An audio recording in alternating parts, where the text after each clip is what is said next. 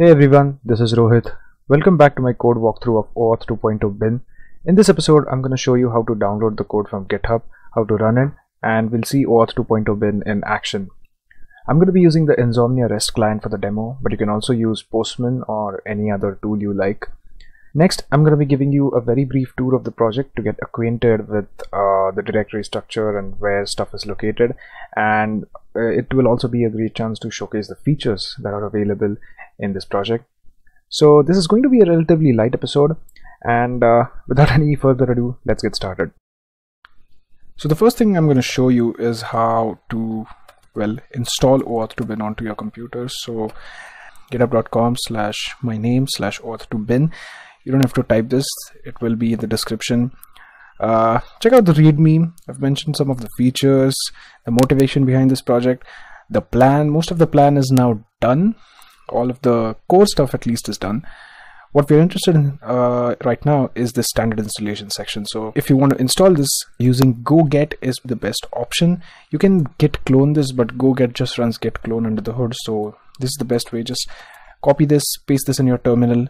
I'm not going to do this because I already have it installed. If you want to open this in your favorite code editor, I'm going to use Visual Studio Code. You can use this command.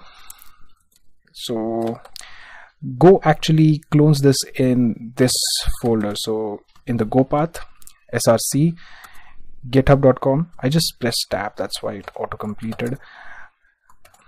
And let's just cd into that folder as well. Okay, now before we look at the code, I want to show you a quick demo of OAuth 2 bin in action. But before that, let's just ensure that all of the tests are passing. Yes, they are. You can also check this in the CI. We have a tick. Travis CI has given us a tick, so all tests are passing. Now there are two ways you can run OAuth 2 bin locally. The first one is the simple go run main.go. The main.go file is at the root of the folder, so you won't have to cd anywhere. Or you can build a binary and then run the binary, or you can even install OAuth 2 bin onto your computer, or you can run it with Docker. Let's just do the first method first, go run main.go. Now before you do this, you will need to ensure that you have Redis installed on your computer, and the Redis server will need to be running in the background. So if you want to check whether Redis is running, just do redis CLI, and if you see this prompt, you can be sure that you have Redis running in the background. So let's just do go run main.go. It has started on port 8080, and as you can see, we are using the local Redis server. Go to localhost 8080, and this is the home page. So I have a separate card for each of the 4 different flows under OAuth 2.0: authorization code, the implicit grant flow, resource owner password credentials, and the client credentials flow. So I think the last two have been deprecated recently, but the first two are still there, and authorization code is the most popular one. If you click on these cards, they'll expand and they'll show you all of the parameters that are required if you want to use them in your OAuth client. So let's just do this. I'm going to show you OAuth 2 bin in action. So let's just check it out with a REST client and OAuth client. So I'm using Insomnia, and I'm going to create a new request. I'm going to call it OAuth 2.0 for OAuth 2 bin. We're not going to send any actual request here, but we just want to see if the authorization process works. So I'm going to select OAuth 2. As you can see, Insomnia offers all of the 4 flows that are part of OAuth 2.0. So let's start with authorization code. Now you'll need to add all of these parameters, and that's the reason I have mentioned them on the home page. So just click on them. You don't need to select and copy. You just click and it gets copied to your keyboard. Access token URL, client ID, and client secret. Don't worry if you don't understand what this means. I'm just trying to show you the project, just give you a brief tour of the project in action. We will be looking at all of these things in detail in the upcoming episodes. Now I'm going to click on fetch tokens. This is the equivalent. Clicking on this button is the equivalent of clicking on those sign in with Google or sign in with Facebook buttons. So as you can see, we see this authorization screen. OAuth 2 bin would like to be Batman, fly to Mars, live forever. So I've just added funny permission strings, and actually if you do this again, you'll see different ones. It shows 3 random strings. By clicking accept, you agree that you're awesome. Yeah, I'm awesome, so I'm going to click on accept, and we get the token. So this is the actual access token, and this is the refresh token. We'll look at what refresh tokens are in the authorization code episode, which should be the next one. In OAuth 2 bin, all of the tokens are prepended with this 8-character substring, which indicates which flow issued this token. So as we're using authorization code, we have auth code at the beginning of this token. So that worked. Let's check out the next flow, which is implicit grant. I don't think we need to add anything here. You could add a redirect URL, but that's kind of optional. Let's clear this token and fetch another one. This time we should get an implicit token. Sure enough, we got one. Let's try resource owner password credentials. Now this requires some username and password, so let's pick them up from here. By the way, all of these parameters are completely configurable. You just have to mention them in a JSON file, and OAuth 2 bin will pick them up, and I'll show you how when we get to the code. So fetch tokens. Now this one doesn't actually require authorization since we are already providing the username and password. So passcred, this indicates that these tokens were issued by the resource owner password credentials flow. Let's clear and check out the very last one.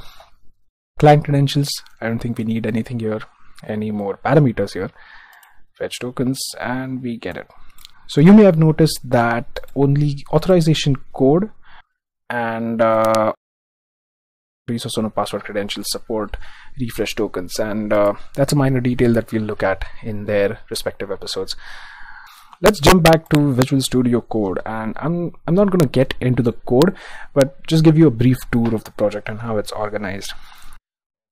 So everything starts from main.go. The execution starts from here. That's why we ran main.go here. Go run main.go. All of the stuff that main.go uses resides in OAuth 2. So this is the main directory, main source directory. It has a few packages. The first one is this cache package. Now, as I said in the first video, if you recall, that OAuth 2 bin actually uses Redis for persistence. And that's why I said that you need Redis running in the background. So it uses it uses Redis as a cache, and it has separate files for all of the flows. So auth code cache, this handles all of the cache and the tokens and all of that stuff related to authorization code. The same goes for client credentials, implicit cache, resource owner password credential, ROPC. There are respective tests. And there's this interesting housekeep.go file. Once tokens expire, we don't want them just residing in Redis. So housekeep, actually, this is a process that periodically runs and clears out expired tokens. So that is the cache package. The configuration package is kind of interesting. As I said, that OAuth 2 bin is highly configurable, so you can actually configure all of these parameters, this client ID, this client secret, even the port that you're running on, and all of this configuration information is stored in these objects. There's a separate config struct for each of the flows, and there's this overall one called OA2config, which houses all of these together. If you look at main.go again, I'm actually passing these two paths to our configuration files, and you can specify them in this config folder. So these are the flow parameters. As I said, client ID, client secret, you can mention them. You can mention whatever you want here. This could be Scooby-Doo for all OAuth 2 bin cares. There's also an inbuilt rate limiter in OAuth 2 bin, so you can specify the rate policies for individual route. So there's this route in OAuth 2 bin called /echo, and you can set a limit on the number of requests it receives in this interval of time. We'll look at this, don't worry, we'll look at this. If you don't understand, I just want to showcase the features and where all of the stuff resides in this video. Then OAuth 2.0 also provides a middleware architecture, so you can easily add new features. So all of the middleware reside in this package. The rate limiter that I just mentioned is also designed as a middleware. And this is the main package, I think, the server package. This contains the handlers for the server endpoints. I have created a separate file for each of the flows, and this contains functions that handle these routes. And the server.go is also one of the most important files in the project. This contains stuff related to this server that we're creating. This comes from server.go, so it sets up routes, it reads in the configuration, it sets up shutdown mechanisms and all of that good stuff. That's for the server package. I'm going to close all of this. And the utils is, well, there's just some utility methods here. If you see, these are the funny permissions that we were seeing on the authorization screen. So we just randomly select 3 out of those. I think that's it for the code here. So all of the public data, the HTML, JavaScript, CSS, it all resides in this public folder. And lastly, before I go, I did mention that you can run this project via Docker. So let's just see how you can do that. Now, OAuth 2.0 has been configured in such a way that you can run this with Docker Compose. The benefit of using Docker is that you won't have to install Redis separately. Even if you don't have Redis on your computer, you can just run OAuth 2.0 using Docker. It will spin up 2 different containers, one for the actual server, the OAuth 2.0 server, the Go, the one we just saw, and it will also spin up another container for Redis, and it will run the Redis server there. It will connect these 2 containers together, and OAuth 2.0 is actually smart enough to detect in which environment it's running. So if it's running in Docker, it will automatically connect to the container running Redis. Running OAuth 2.0 with Docker is quite easy. Just do Docker Compose up, and as you can see, it's spinning up it spun up the Redis container, it spun up the OAuth 2.0 container, and now we're running.